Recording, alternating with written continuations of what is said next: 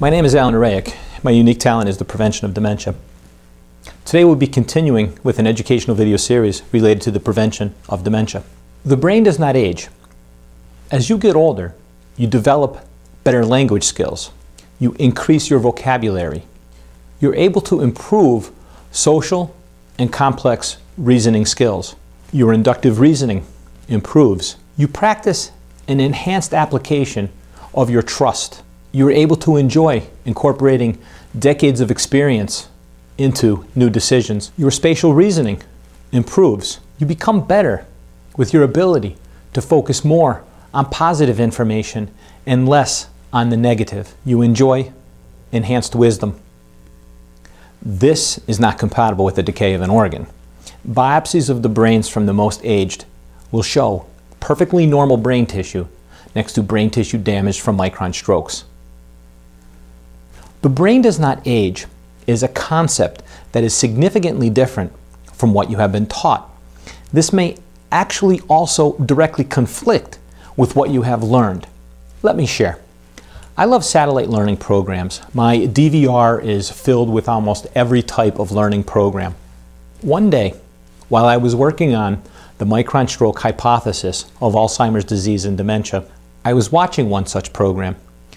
A renowned physicist came on, and he started to describe how everything in the universe can be explained by a mathematical equation. He started to draw out equations for matter, energy, time, space, simply explaining how a glass of milk is able to remain on the counter by a mathematical equation. That is when it hit me.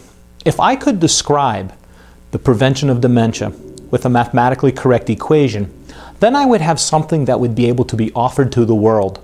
It could be weighed, measured, researched, and judged. This is my mathematical representation of why the brain does not age, and it is related to damage over time. As we mentioned before, this concept is going to be significantly different from anything else that you have learned or you have been told. Here at the Dementia Prevention Center, we completed a research project. MRI images were provided to radiology teams. They were not told the age of the brains.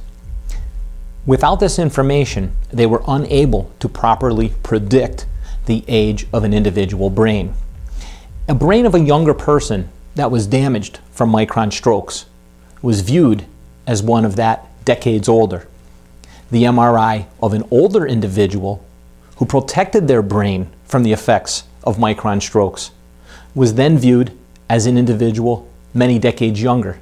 When the radiology teams did not know the age of a patient, they were unable to look at the MRI and say what is age appropriate.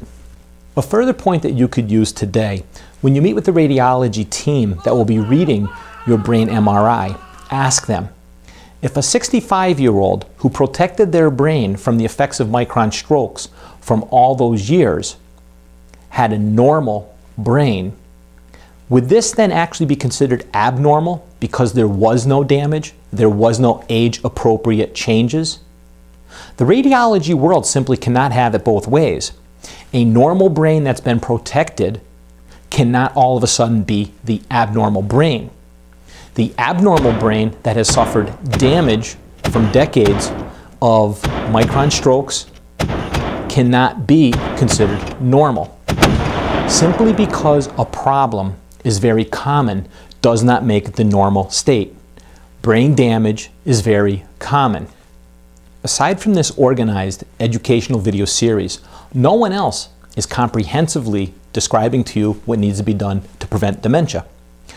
I'm sure they will tell you, exercise, watch your blood pressure, stay engaged, control your cholesterol, do Sudoku, stop smoking. I'm not saying any of that will hurt, but there are many other critical details and specific goals of the unique individual that need to be addressed and thoroughly evaluated. That is what we're going to talk about next. My name is Orehek. My unique talent is the prevention of dementia. Thank you for watching.